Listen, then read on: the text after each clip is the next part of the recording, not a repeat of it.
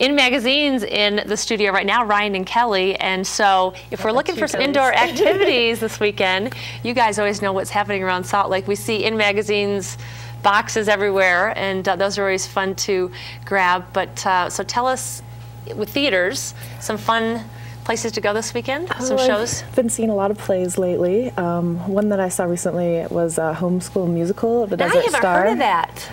Yeah, they always have parodies, so that's their new one. And so it's, you know, based on High School Musical, but they have a few other characters in there, like Napoleon Dynamite, who is just hilarious. Is it adults cast or kids cast? Yeah, it's adults playing teenagers, and really funny. So since you homeschool your kids, you probably relate to it a lot. Are they making fun of homeschoolers, or just kind of having fun with it? It's kind of, the homeschoolers are the champions. They have to prove that homeschooling is not destroying arts for the children, so they have to put on a show to prove to a senator that he shouldn't outlaw homeschool because it doesn't destroy arts for the kids. So, okay, that sounds really good. And that's playing at Desert Star? Desert Star, yeah. Wonderful. So on a scale of 1 to 10, what would you give it? I would probably give it about an 8, I would say. That's pretty good. So I would check that one out. And then there's a dark play at Salt Lake Acting Company, which also involves teenagers, but is, as the title implies, much darker. It's about a 14-year-old boy who tries to impersonate a girl on the internet to kind of mess with this 16-year-old boy. So. And that's never happened before in real life? No, never.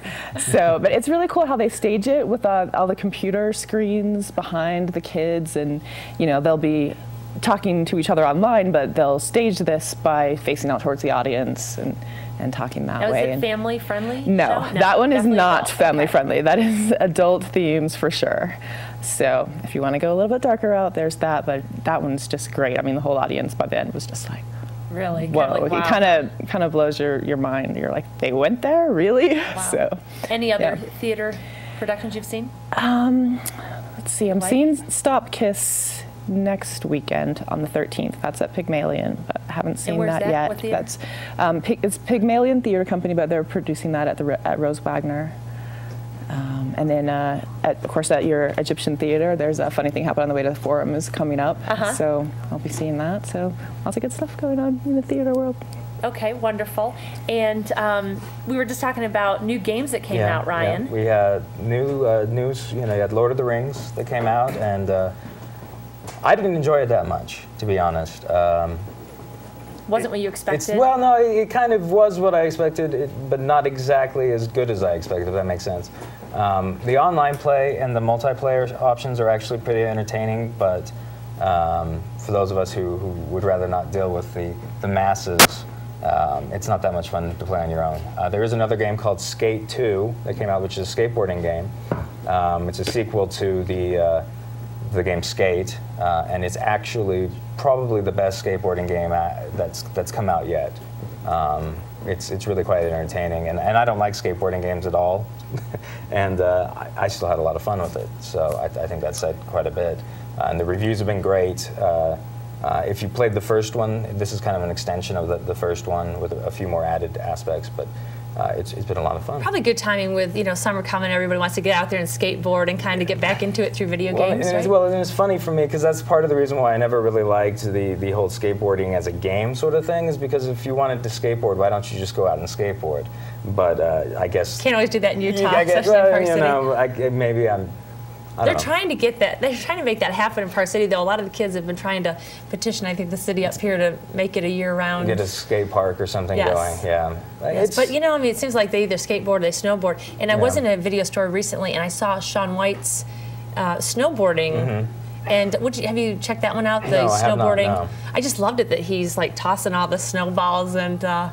But I guess it didn't get really great reviews as far as a game. You know, I read a few things about it. You know, it's really hard to make a good action sports game because a lot of them just become very repetitive and what they refer to as button mashers, where, okay, you just learn how to hit those 3 buttons in a row, and after, you know, it's kind of repetitive, and it doesn't really take a lot of intellect. You know, it doesn't challenge you. It's just you just do tricks and whatnot. But you know, with Skate 2.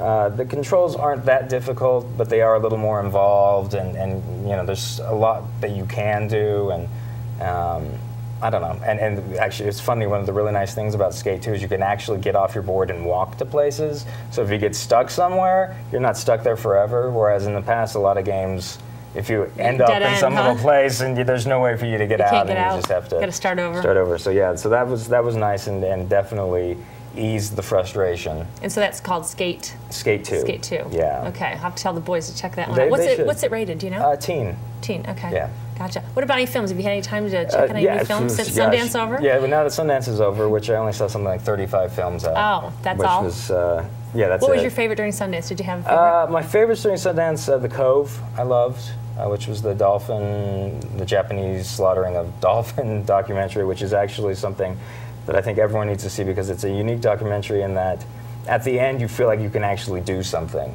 because it's only one. Make a difference? Yeah, it's only one group of people, it's one place, you know, and it's so senseless what they're doing. I mean, there's no reason for it that it really motivates you. And to take action. Rather than feeling hopeless, you feel like, okay, yeah, we can actually do something here. This is something that we can change. I also loved 500 Days of Summer, which is a great sort of romantic comedy, but kind of not a romantic comedy. Moon, I thought was great, which was science fiction. I loved The Clone Returns Home, which is also science fiction, but that one's from Japan. 35 movies, that's amazing. Yeah. Have you seen any at the theaters lately? You know, you've got Che that's opening up in Salt Lake this week. It's in 2 parts. Altogether, it's 4.5 hours. Where's that going to be playing? It's going to be at the Tower, or no, it's at Broadway. At the Broadway. It's part 1. I enjoyed a lot more than part 2, but that's partially because part 1 is where he's successful. It's where they go into Cuba and they do overthrow the government and that sort of thing. Whereas part 2 is about his later things where he goes into South America and fails. So in one, you kind of have this natural rise, and then the second one is basically him banging his head against the wall until they.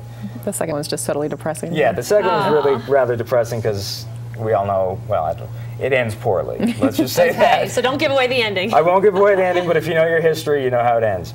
But you also have the Pink Panther 2 this week, which is probably good if you're 10 or younger. And what movie was that? Pink Panther 2. Pink Panther 2. That's what I would have guessed. But if you have any, if you remember the originals, have any love for the Peter Sellers stuff, this is going to be a disaster for you. What about Frost Nixon? Did you see it? Chris gave it two thumbs up. Yes, Frost Nixon I liked quite a bit. Ron Howard's probably getting a little more credit than he deserves. It's the sort of film that kind of directs itself, but the performances in it are all great. The ensemble cast is phenomenal.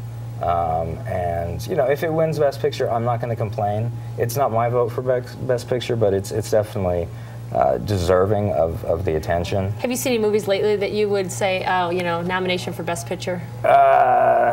No, because it's... You're giving it some more time. Well, I mean, because what they have up there, most of that stuff I was able to see in December. So most of the things that are up for Best Picture I've seen long enough ago that it feels like they're older films. But, of the 5, only The Reader strikes me as undeserving.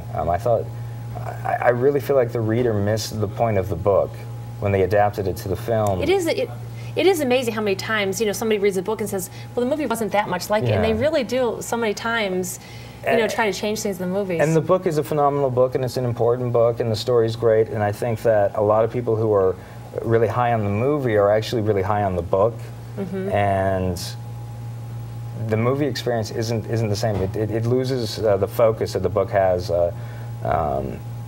And the first half is filled with what people remember from this film is mostly a lot of naked people, honestly, because the first half is kind of not necessarily what you want to take home. No, and it completely overshadows the rest of the film.